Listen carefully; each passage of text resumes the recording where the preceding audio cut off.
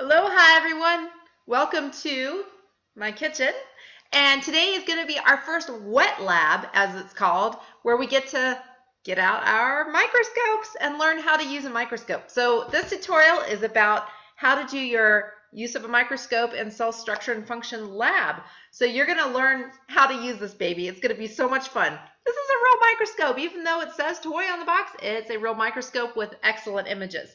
So you're not only going to learn about the principles of microscopy, you're going to learn how to make a wet mount, including taking a wet mount of your cheek cell and even being able to see the nucleus of the cell under the microscope. How cool is that? You're going to look at all sorts of cool stuff like colon epithelium. How cool is that? So I'm going to teach you how to use this little baby today, and you're going to become an expert microscoper. So really important that you pay attention to all the steps of the lab that are shown in the tutorial, as well as making sure you're going along and reading all the parts of your lab handout. This lab also requires you to take pictures of your specimens under the microscope, as well as yourself performing some of the procedures. So you'll want to have your cell phone handy or some other form of a digital camera, and I'll show you how you can actually take pictures, pretty good ones, of your specimens through the ocular of your microscope. Okay, first things first, safety first. We got to get in gear. So I'm making this online lab very similar to how we would do a face-to-face lab on campus, and that means understanding the rules of lab safety. So, none of the labs we're doing in this online course involve very, very dangerous things, but there's always chances that something could happen. And we are using some chemicals like today, like methylene blue, which is a microscopic stain, or a stain for microscopic things that you're looking at. So we want to get in gear. First of all, if you have hair like this or anything longer than this, you want to put it up. So make sure you put your hair up in a braid or a ponytail or something like that, because you want it out of your way and you don't want chemicals getting on it. You don't want it getting tangled up in something. So I'm just going to braid it, stick it in. Second of all, you're going to want to wear your lab gloves, which should have come with your PPE set with your lab in a box kit. So let's get in gear, put on our gloves, and of course don't put them on backwards like I just did.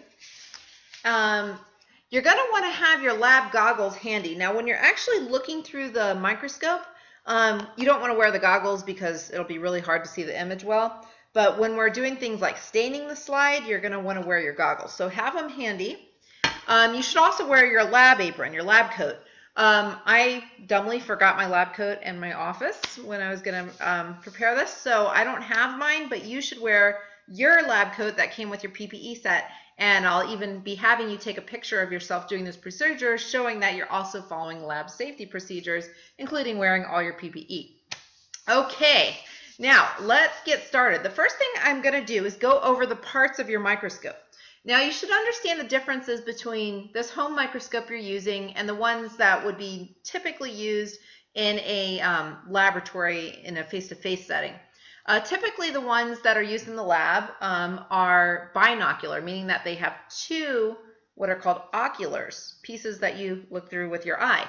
You have a monocular microscope, so this means that it has one ocular tube and eyepiece. But that's okay, it just means you got to close one eye, oops, like that. So you got to close one eye as you're looking through the scope. So let's go over the parts of this thing. So this is an ocular tube. This is the ocular piece or the eyepiece.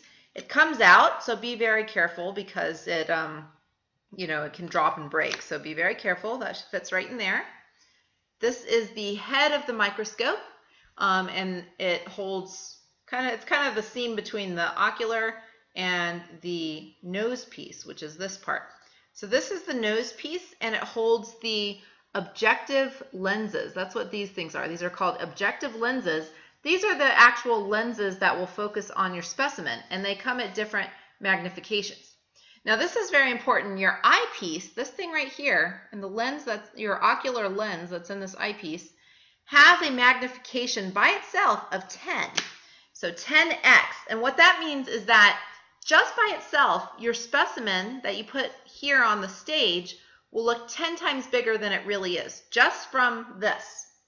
Now, each of the objective lenses has their own magnification. So these are called objectives, and they contain a lens called an objective lens. And notice that they come in different colors. So the lowest magnification one says 4x, and it has a red ring on the scope. And it's attached to the nose piece. And if you turn this nose piece clockwise, you'll hear a little click when it's in place. And that's turned you to the next higher magnification, which is, in this case, the 10x objective, and it has a yellow ring on it. Okay, so we've gone from 4x to 10x. If you turn it clockwise again, click, you get the largest magnification for this scope, and that is 40x, so it has a blue ring around it. So we have 4x in red, 10x in yellow, and 40x in blue. Now, those are just the magnifications of these objective lenses by themselves. However, when you place your specimen, your slide, on the table, you'll get a total magnification when you look through the ocular lens. And that total magnification is going to be 10 times whatever the objective is. So we're always going to start on the lowest magnification, so that'll be 4x. This is 10x, so what's the total magnification of your specimen?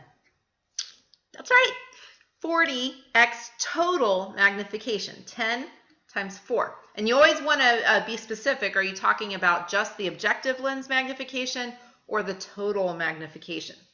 All right, so again, just pieces here: ocular tube, ocular lens, head, nose piece.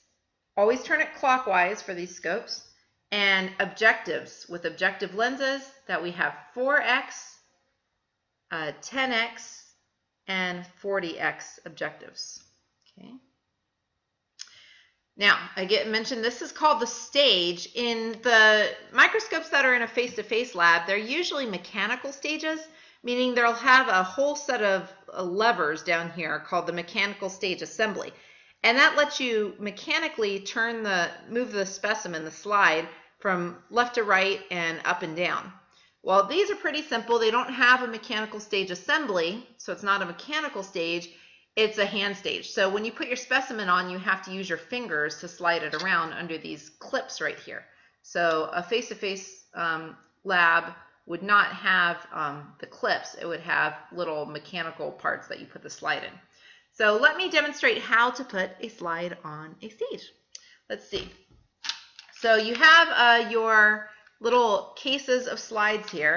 One came with actually two came with your microscope, and those are glass. Some are prepared and some are blank. And then your lab in a box kit came with this one. It says Carolina DL Basic Slide Set 1. So this is a custom slide set that I told them to put together.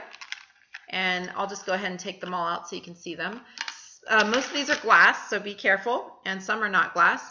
But the first slide that you're going to be using for this lab is the one called the letter E. See if you can focus on that. So again, like Sesame Street says, today's lesson was brought to you by the letter E. Okay, so that's the letter E, and literally it's a letter E. So you can actually make your own letter E slides by just clipping a little E from like a newspaper and putting a cover slip on it. But this is a letter E. It's already prepared for you. You want to make sure that you're looking at the label right side up. And you'll notice that the E, when you look at it before you put it on the scope, see if you can see what orientation that E's in. See if I put, oh, can you guys see that that's upside down? Okay, at least on my slide. Your slide might be different, but mine is upside down. So note, you'll be recording what your initial orientation of that E is. Okay, and then you're going to very carefully, and you don't want to let these clips slam down on the glass because it'll break them, but very carefully slide let me see if I can bring this down a little bit. You want to slide this letter E slide onto the stage, and just very carefully, you want to get it centered right in the middle. So first and foremost, make sure you have batteries in your microscope. So you're going to need 3 AA batteries. Make sure they're nice and fresh. And the on switch for this guy is in the back on the base. So notice that there are 2 lines and 1 line. You want to switch towards the 1 line, which if you're looking from the back of the scope would be to the left. Because this scope, okay, so that should turn on the light. So check to make sure the light is on. See, it's on. This is actually a dissecting and a compound scope. We're using, for this lab, we're using it as a compound scope, meaning that you get the magnification from the ocular and the objectives compounding on each other. Towards the end of the semester, we're going to use it as a dissecting scope. So for a dissecting scope, you turn it towards the 2 lines to the right, and that brings the light up from the top here. So that's for looking at big objects like whole insects. We're not doing that for this lab. We're using it as a compound scope. We want the light to come from the bottom, and so we're going to turn it to the left to turn on the light from the bottom. Okay, so that's the stage. Another thing that's on your scopes is, and I'm going to turn the light off just a sec to not waste the batteries. This little thing, if you're looking from the back through the ocular, on your left is this sliding little disc here. See if I can get that good in the camera. That's called the iris diaphragm. And it has a lot of little holes. And notice it'll have numbers towards settings. And as you turn that, you get different size holes.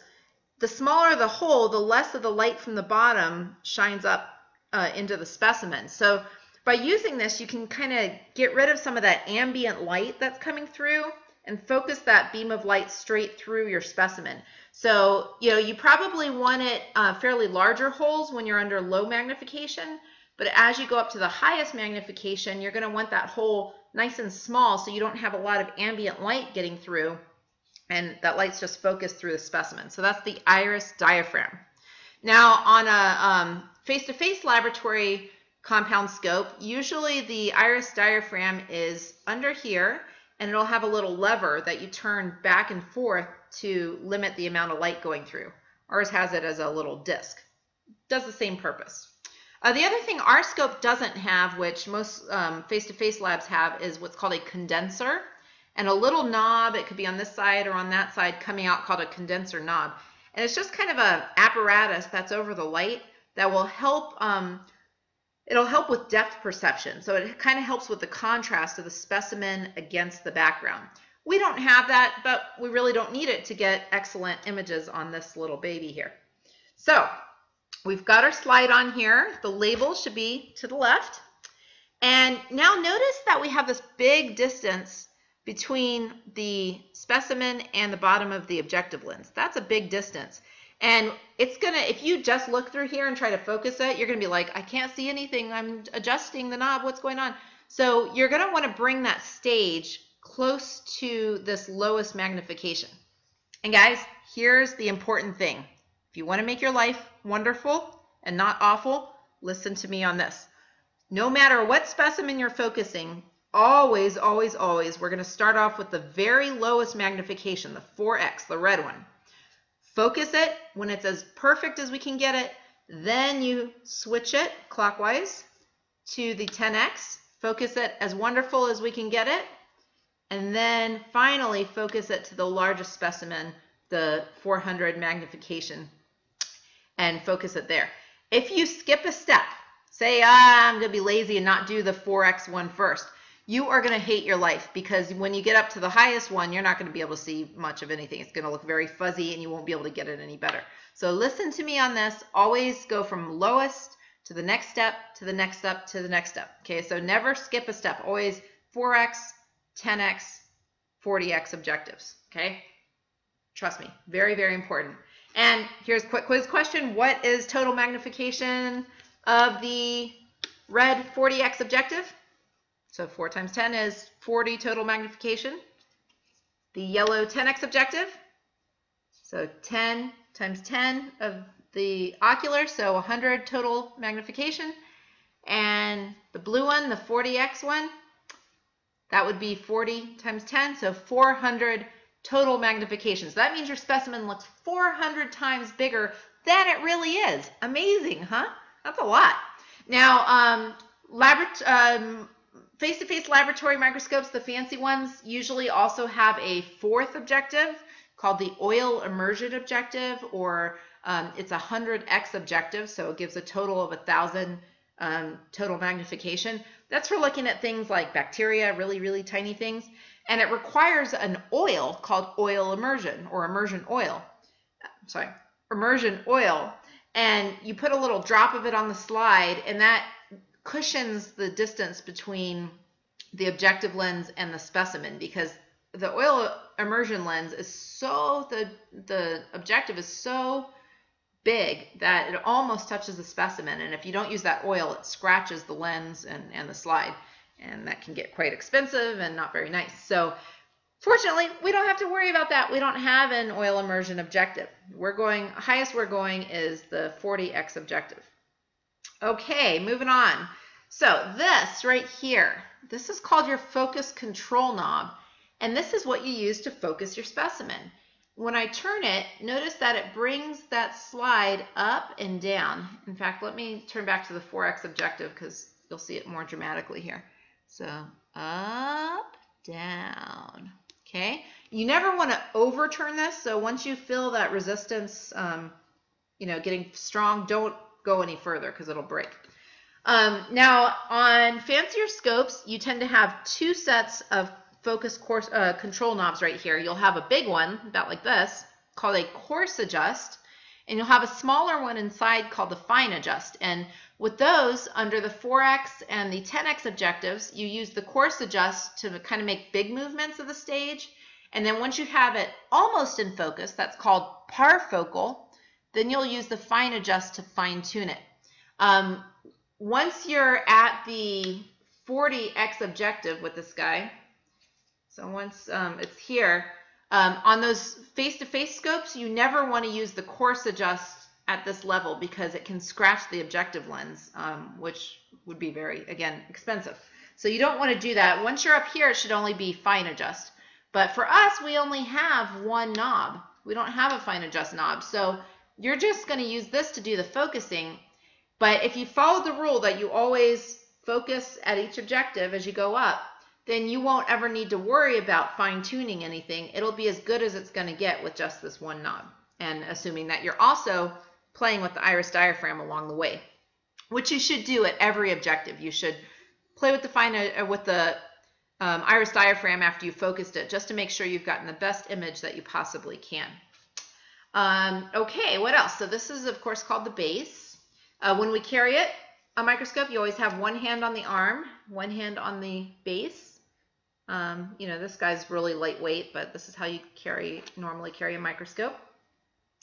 And I think we're about ready to focus this baby.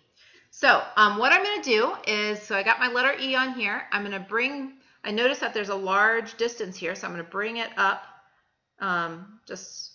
before I start looking through it. I turn my light back on. Of course, you want to do this on a table, so I'm going to see if I can do this in the camera. And pull back a little bit. There we go. Okay, so I have it on a nice hard flat surface. And now I'm going to look into the scope, and I've noticed that my E is kind of off to the side here. So I'm going to center it, and again, I have to use my fingers here. And I notice my light is really bright, so I'm going to start playing with that iris diaphragm over here. I'm going to start playing with this until the light's not so bright. You don't want your light too bright, because what you'll end up doing is bleaching out your specimen. And you don't want to do that, because when you get into some of the more tricky kinds of specimens like the colon, if you bleach it out, you're going to miss some of the structures. So you want the light as low as possible while still being able to see. Oh, the other thing you want to do, I have here our lens paper. So here's your optical lens paper. You just need a small piece. It's always a good idea when you get started and before you leave to wipe down your lenses. And you always want to clean your lenses with lens paper. Never use paper towels or toilet paper or anything like that, because they're not soft enough and they'll scratch your lenses. These are specially designed for microscope lenses. So you want to clean your ocular lens, clean your objective lenses very gently. Okay, and you can turn it, clean it. You can clean the lens above the light. And so that's what I did there. And your slide. Okay, so now you got your letter E here. Notice the orientation of it. Is it upside down or right side up? And then use your focus knobs to get it in nice focus. Okay, and you want to make sure the specimen is right in the center of what's called the field of view. That's the little circle of area that you can see through the microscope. So make sure it's nice and centered, because what's going to happen is as we go up in magnification, so once I turn this up, and especially once I get to the 40x objective, you're basically taking it and you're zooming in on the specimen. So you're seeing less of the field of view and you're focusing further in. So you're not going to see that much of the specimen when you're at high magnification. So for example, and this happens a lot, I see students do this a lot, where they are using the letter E, and they can see the letter E, but right smack in the middle is the hole inside the letter E, you know, the little round space. And when they focus into the highest magnification, they've actually focused into the space, and they think their specimen's disappeared because they don't see the black part of it. So you're going to have to keep that in mind, that when you're going up in magnification, you're zooming in. Okay, so I'm good. Once I have it in focus, I'm ready to turn the objective. So we're going to turn it clockwise. Okay, I'm going to turn it clockwise, so to the right, until you hear a click. So make sure it clicks. Click. For the 10x objective, which is the one with the yellow ring on it. Okay, at this point, my specimen should be in parfocal, means almost focused. I shouldn't have to make any more large adjustments with the coarse adjust, just fine adjustments and maybe the light. So I'm going to look in there. I'm going to make a fine adjustment. It's good. Now notice it'll look a little fuzzier when you're going up in magnification. The edges of the E start getting fuzzy.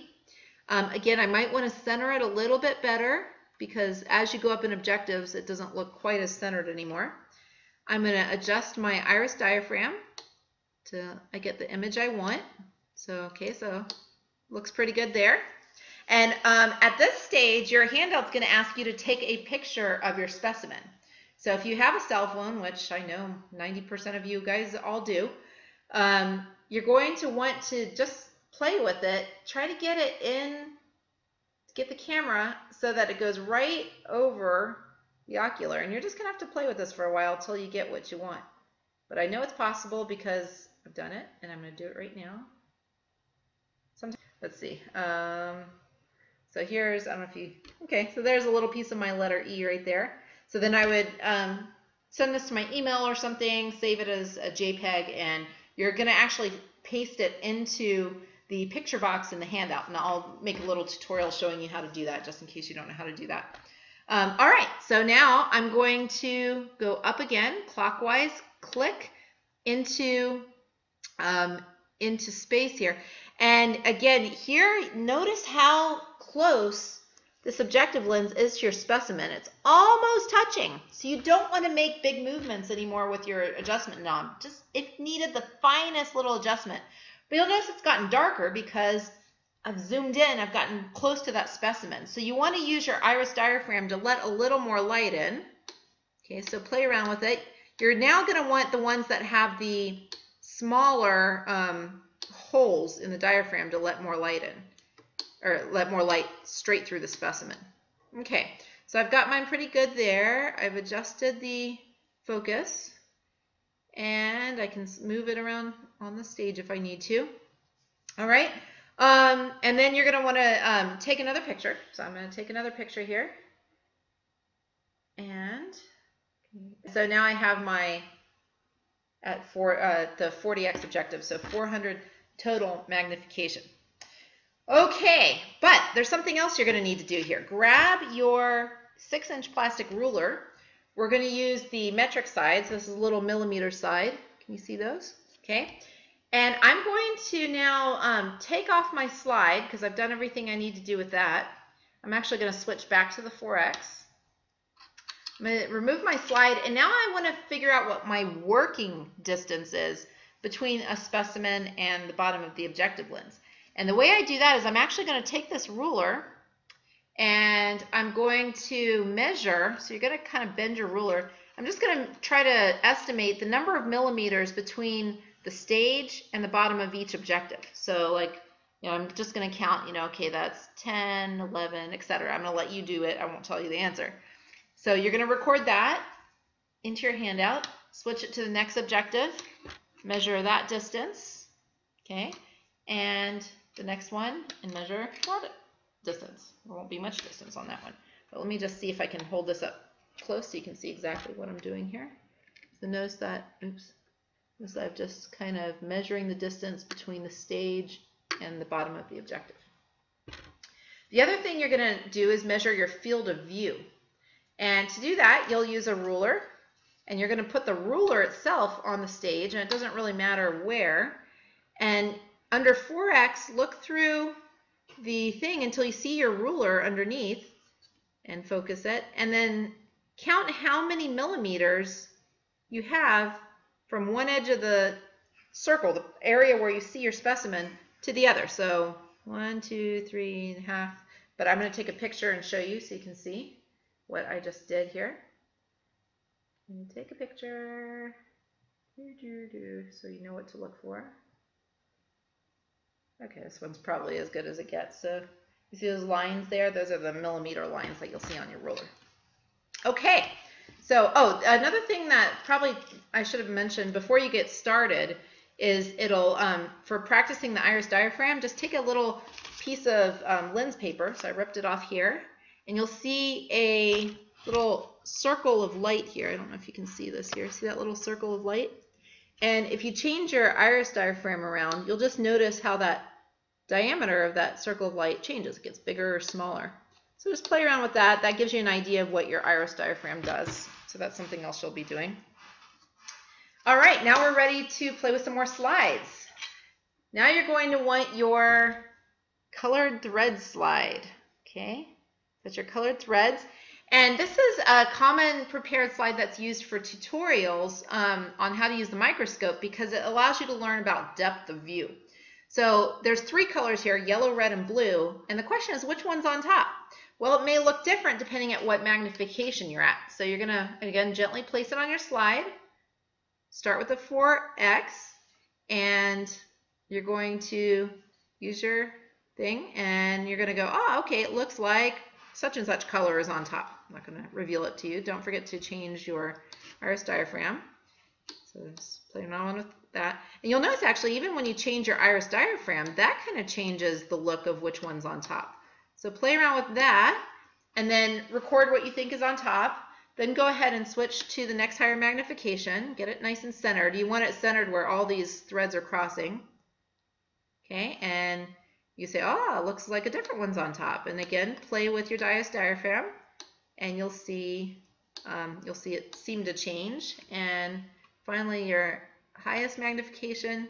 Actually, don't even do it at the highest magnification because these guys are so thick that it makes the specimen too close to the 40x. So just do this for the 4x and the 10x and see what you think. Okay, what else are you doing? You are going to make a wet mount of your cheek cells. So for this, you're going to want some paper towels.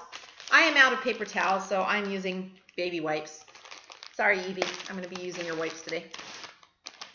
I'll show you Evie here. Now, of course, if this were a face-to-face lab, we would not be having a baby in the lab, but can't make a video without otherwise. So Evie's going to go down here and watch what I'm doing. I'm going to use her wipes. I'm going to put some down on the table here. And what are we going to do in this kitchen lab? We are going to take a blank slide. Now, your scope came with some blank glass slides. Your other kit came with a plastic blank slide, and that's what I'm going to use. We're also going to need a cover slip. Okay, so this is a blank slide. If you want, you can use your some of your lens wipes to clean it up. So this is a cover slip. So your kit came with a couple of plastic cover slips. Your microscope came with a few glass ones. If you're using glass, be very careful. They're very easy to break and cut yourself. So you're going to take your blank slide, and this is kind of the gross part. You're going to need a toothpick, and I recommend using flat toothpicks, but I don't have any flat toothpicks right now, so I'm going to use these big, this is all I have, these big round ones. You're going to want to take the side of the toothpick, and we're going to be scraping off our inner cheek cells and looking at them under a microscope after we stain them. So what you're going to want to do is do this kind of gently because you don't want to scratch yourself, and certainly don't go this way and poke yourself.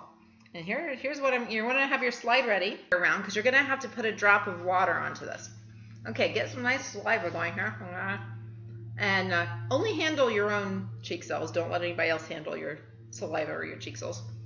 Great, your cheeks.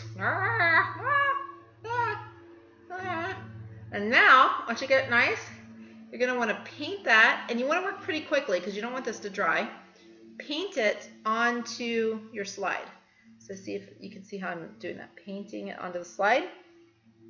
And then take your disposable pipette, squeeze it, go into a glass of water, get one drop, just one drop, squeeze out one drop on your cheek cells.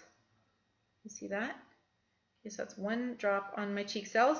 And now you're going to put the cover slip on, and there's different ways to do this. You can actually put the stain directly on your slide, on your cells, or do it the way I'm about to do it, which is what we're going to do for now. When you put a cover slip, you don't want to just drop it. You want to put it at an angle so you eliminate the likelihood of air bubbles. So put it on and drop. Okay, give it a little tap, and it should spread out that liquid. And now, if there's a lot of extra liquid, you can kind of take the edges and kind of capillary action up that liquid. Now you're going to want to find your methylene blue stain. Okay, so this is your methylene blue stain. This stuff stains, so you should be wearing your lab coat. For this part, you should wear your goggles and your gloves. So I'm going to go ahead and put on my goggles. You don't want this stuff getting in your eyes or on your clothes. And again, if I had a lab coat, I'd be wearing it. But you guys should definitely be wearing your lab coats. And I'm going to require a picture of you having prepared your cheek cell with all your PPE on there. Okay, so very carefully open it up. And what you're going to do is pour one drop over on the edge of the cover slip. Okay, right on the edge of the cover slip. And then you're just going to kind of hold it at a 45-degree angle. And you can see that stain is being pulled under the cover slip. And what it does is this stain likes to stain the nucleus of the cell. Okay, so once you have that ready, and just make sure it stays on there, now you're ready to go. So now you can take off your goggles, and we're going to go ahead and look at this baby. Again, focusing it under the lowest objective first. So go ahead and put it under there. And then under the 4x objective, it's going to look, you'll see your cheek cells, they're going to look like just little tiny blue dots. They're not going to look like much at this low magnification, but see if you can find some. Okay. And once you see some, go ahead and try to get them in the center of the field of view so that you'll be able to focus on them at higher magnification. Okay. And again, you probably want to play with the iris diaphragm.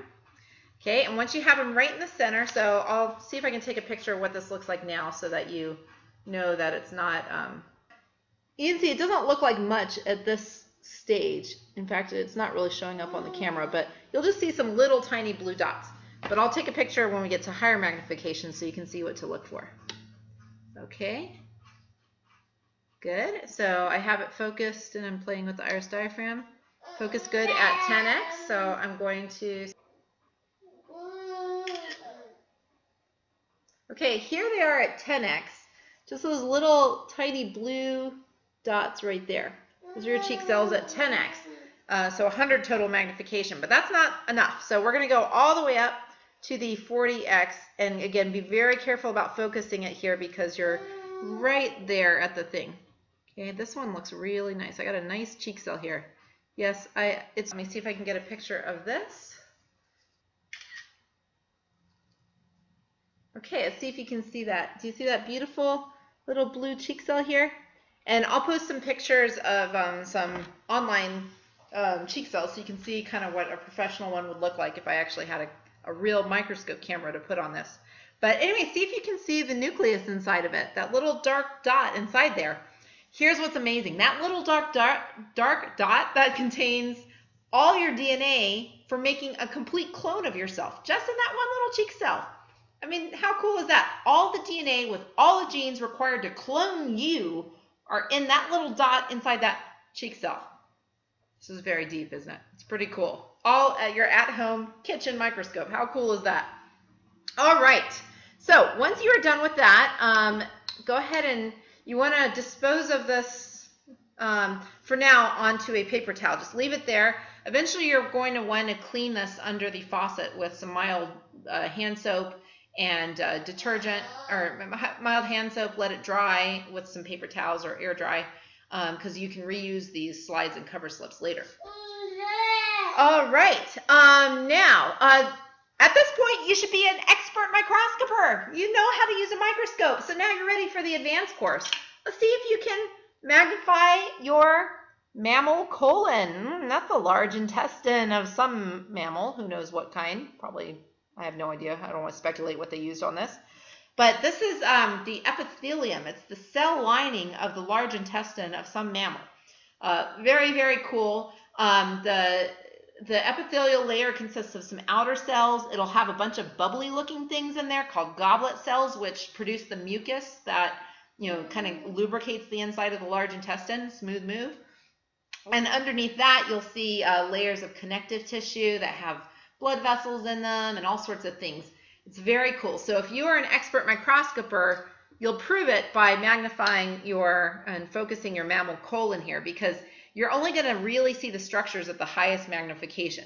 So go ahead and see. I mean, it looks cool at all magnifications, but see if you can find goblet cells. So you won't see these till you're at the highest magnification. So don't forget to play with your iris diaphragm. Keep magnifying it up. Oh, it's so beautiful. This is at 10x. Let me just show you how pretty this is. But I want you guys to do these pictures do not do justice to what I'm seeing under this microscope. But if you get me something that looks close as, you can't even see it on this video.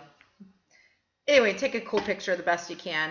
And then when you get to that 40x objective, the 400, and I'm magnifying this baby 400 times, I can see goblet cells, I can see epithelial cells, I can see connective tissue. It's beautiful, and I can't believe that this is what makes up my large intestine. It's so absolutely cool. And then you can kind of take your fingers and slide the slide around a little bit and just look around that slide at that beautiful piece of tissue right there.